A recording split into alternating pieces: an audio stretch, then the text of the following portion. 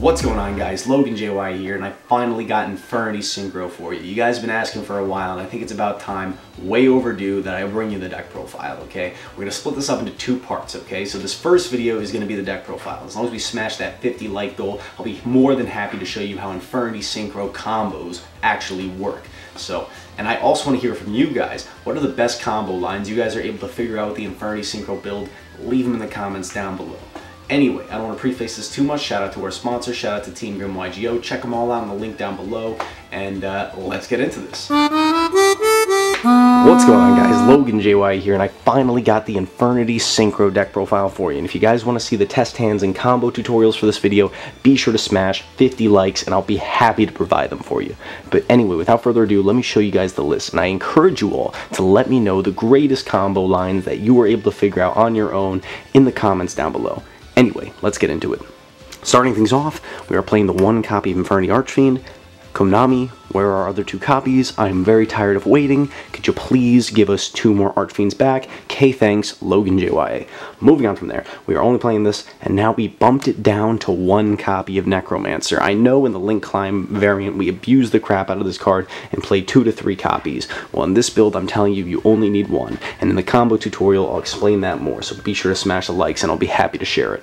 The 1 Patriarch is still mandatory, and since this is the Synchro build, we need tuners. We're playing 1 Wildcat and 1 Avenger, which are essential, and I'll explain why a little bit later on. To round out the Infernity package, we are playing 2 copies of Mirage, which we don't need to max out on 3 on this because we are abusing it with one of our Synchro monsters, and I'm sure you can guess what that is. Continuing with the monster lineup, we bumped it up to triple tour guide in this build. I apologize for the mix-matched freaking artworks, but it still works. It's still tour guide, and it's one of our best starters. So I highly encourage you guys to play all 3 copies of this card. Moving on from that, we've got double copy of Stygian Street Patrol. A lot of people commented that playing 3 of this was too bricky, and in this build, I absolutely agree with you. I think 2 is enough. 2 helps you get the play started, and you want to send this off your Foolish Burial, off of your Danger effects, off of your Void Apocalypse, and nothing really else. Moving on from there, the key pieces that go with your rank 3, level 3 package, we've got the Fiendish Rhino Warrior and the Archfiend Eris. Eris, of course, you send off a Rhino to search out Archfiend. We've then got the Danger Tsuchinoko, the Danger Jackalope, and the Danger Mothman. You could bump up the Danger count because I now know that they're at more than 1 per copy per deck, but in this particular build I wanted to keep it at a strict 40, and I'm using these as just additional copies of Upstart Goblin / extenders, so you could definitely bump these up, but right now I'm keeping them at this little limited package, but curious to hear what you guys think about that.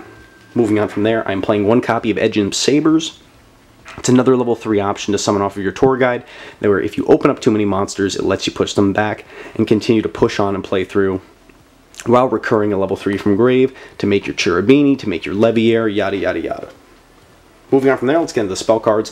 Of course, we're playing the 1 Infernity Launcher. Konami, my guys, could we get a couple more copies of Launcher too while you're at it? Okay, listen. 3 Archfiend.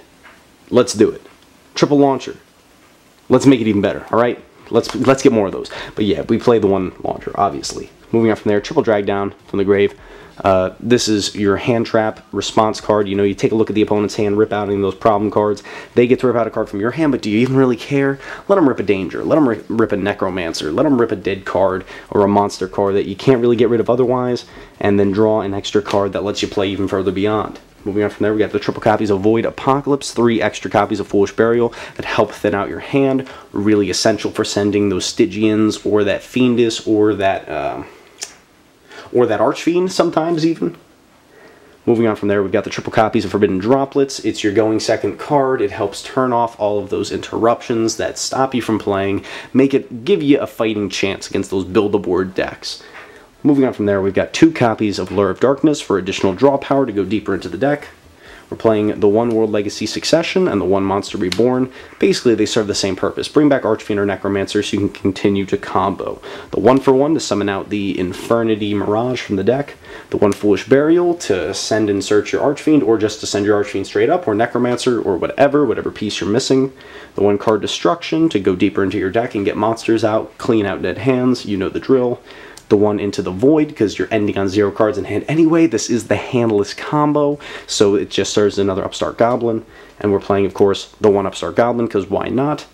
And then finally, this was something we got a lot of comments on in the last video, so I want to make express notice of this. We cut it down. We're doing double barrier in this build and the one Infernity break. While you are still ending on a similar amount of interruptions, that's right, 7 to 8 to 9 interruptions on the opponent's turn, we're able to facilitate that with only 2 barrier and 1 break, while reducing the amount of brick hands.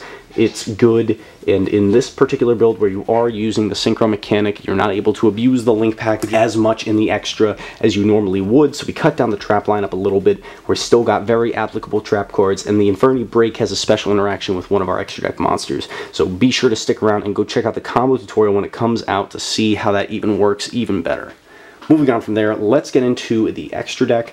We are playing the YuGiOh 5DS, of course, because this is the synchro build. The Chirabini Weenie as one of our main enablers of our combos. So easy to make with the tour guide or our danger monsters. The 1 barricade board blocker to help empty out your hand sometimes. Just kidding, don't use that effect. That was a prank. Did you fall for it? Because it's a mandatory add back in end phase, which means you're going to add back your launcher, you're going to brick all your cards. Be smart about this, guys. The more you know. Moving on is the Nightmare Unicorn, which lets you shuffle back and helps you climb into your boy Access Code Talker. It's good if you have to go second. This deck definitely doesn't like to go second, but if you have to do it, it's good to have these options in there. Moving on from there, we've got our Unchained Abomination. When you see the combo tutorial, guys, you're going to see how big and powerful this guy is, especially in combination with that break. Wink, wink. And then we got the Apollosa, of course, you know, our hand trap protection, that thing that lets us get those extra negates. You know, we just like throwing negates out there. It's just how it is. And then we've got 2 copies of Seryuja Skull Dread, alright? So, you know, special summoning from the hand, digging deeper into the deck if need be. Sometimes that comes up in this build a little bit more than it does in the Link Climb build, but just wanted to point that out there. We're still playing 2 copies of this guy. Moving on to the Exceed monsters, we've got 2 copies of Levier the Sea Dragon, which you use to detach 1, special summon back, usually your Infernity Mirage, that's what it oftentimes ends up being. And then we got the Duelingbook the Timeless, you know, bring back Archfiend or Necromancer to continue extending your plays, usually make him using Patriarch or a Danger Mothman. And then finally, the Synchros, baby. Now, I know it looks slim, but trust me, these Synchros pack heck of a punch.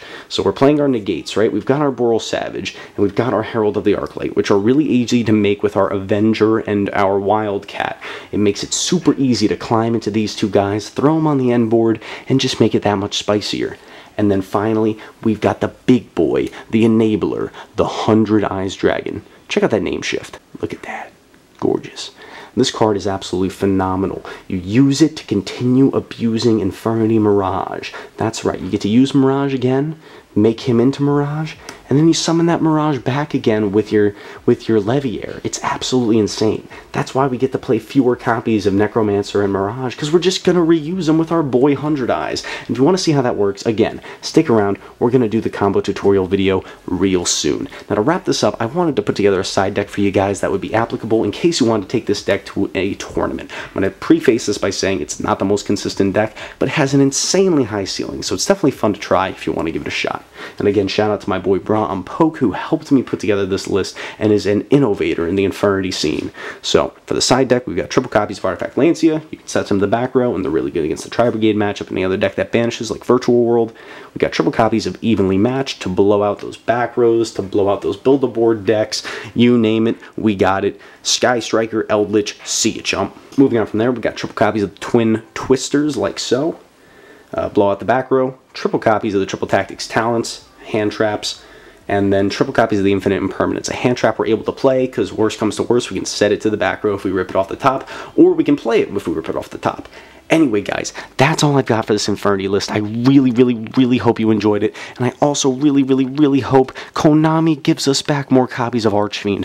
Why do they gotta keep us waiting this long, okay? Hasn't it been long enough? I think we've suffered. If you want to see Archfiend come back, be sure to smash the like button. Don't forget to subscribe for more Yu-Gi-Oh content, and that's all I got for you guys today. LoganJYA signing off. Have a great day, and I'll see you chumps later. Peace.